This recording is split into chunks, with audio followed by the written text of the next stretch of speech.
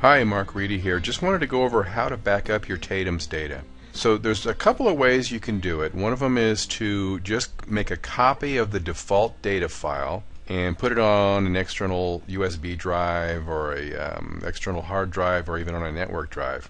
And in this particular copy of TATEMS, we've got it installed on Windows 7, a 64-bit version of Windows 7. And you can see here that the data path here is C program files x86 TATEMS 2005 TATEMS 2005 be.mdb. You can also see that path here by clicking on Tools and Networking, and you can see that data path here.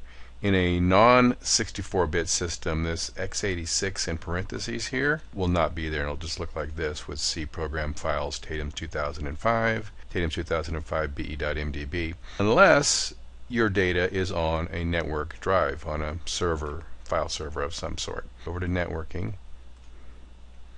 And for you to find this folder on your hard drive, there's a fairly easy way to do it. If you just highlight everything up to, but not including the file name, which is at the end here, with the MDB on the end, I'm going to copy that, and then we're going to close that. And now I'm going to go over here to the Start menu and just paste this in here and press enter, and that brings up my folder.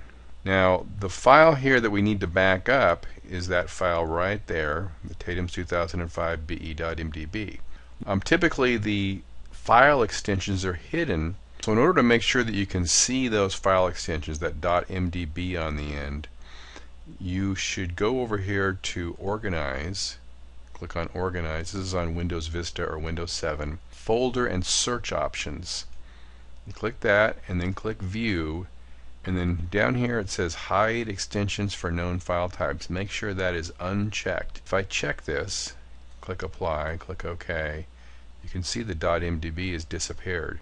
So I'm going to go back over there and redisplay it. Click on Organize, Folder and Search Options, View, and then I uncheck Hide Extensions for Known File Types. Click Apply, click OK, and now we can see the .mdb on the end.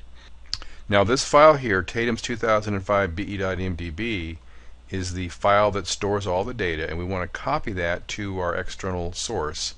In this case, it's going to be this Kingston USB drive. It's a little 4 gigabyte. But before we copy that file to that USB drive, we want to close TATEMS first. And we can tell that TATEMS is open because we have this other file here with the same name, except it has a .ldb at the end of it.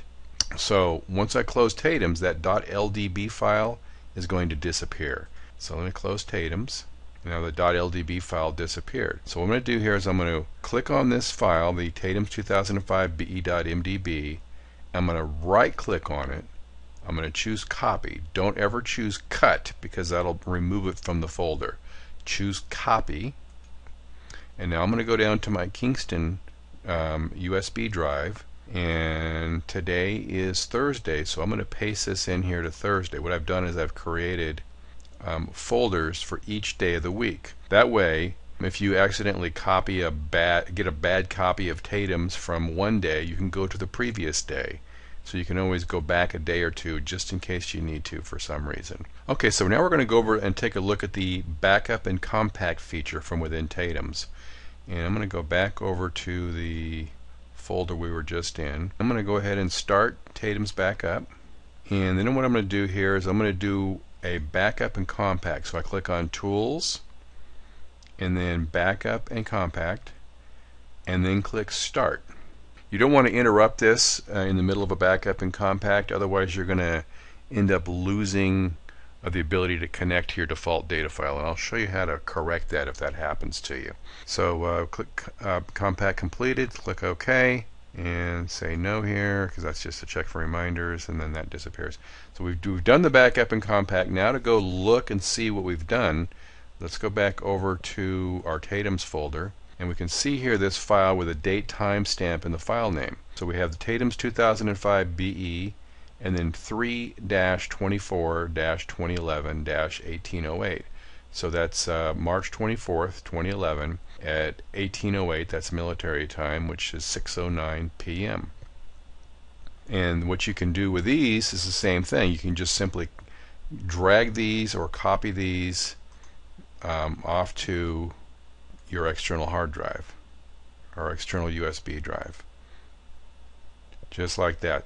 That way, if your hard drive crashes, you're going to have a backup copy. That's called a point-in-time backup. So every time you do one of these, compact and repair from within TATEMS, it's going to create a point-in-time backup, and it's going to put the date and the time in the file name. So if you need to go back and use this file at some point in the future, you need to remove the date and the time stamp from the file name, and then you can link up to it. I'm not going to do that here because we have that file with the same name here already in the same folder. When you do a backup and compact from within TATEMS, the backup file is always saved in the same folder where the original file is, where the default file is. So if this file was sitting on a server and you were linked to a server, then this backup file would be created in the same folder. That's one of the limitations of TATEMS, and so you just want to make sure that you get those point-in-time backups off of the place where you've copied it to or you've created it, and put it off to an external or a different source so that you don't have everything sitting on the same hard drive.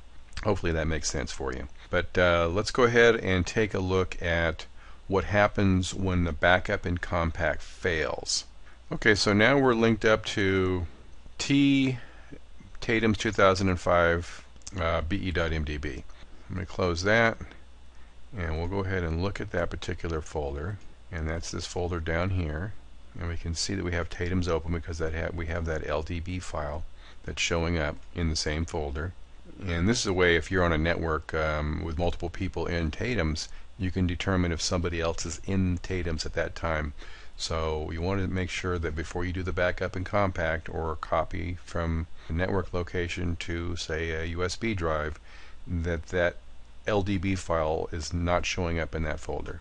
So let's go and do a backup and compact here. Oh, and we got an error. So what happened is we're getting an error message telling us that it's unable to open the file, the backup file that we created. So I'm going to say no to this. I'm going to close that. We're going to close TATEMS. And now when we open up folder, you'll notice we only have the backup file, but we don't have the original data file. And what happens when a backup and compact is created with TATEMS is it renames the original file, and it puts the date timestamp in the file name, and then it copies all that information into the original file name. So if I go here, and now we had a failure during the backup and compact, so we're going to remove the date timestamp from the file name. So everything after the E and before the dot here, so I'm going to delete that, and now we've got the original file name back. It's called TATEMS 2005 be.mdb. Now we'll open up TATEMS, no problem. Now we're linked up to that same file on the T drive.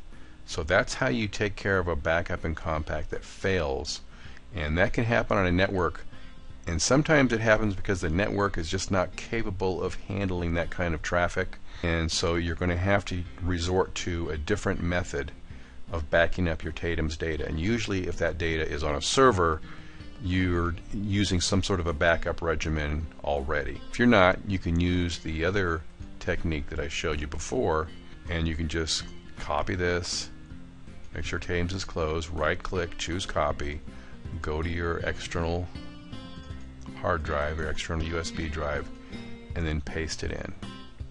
Hopefully that makes sense for you. If you have any questions or comments, please post them below. Thanks a lot. Take care.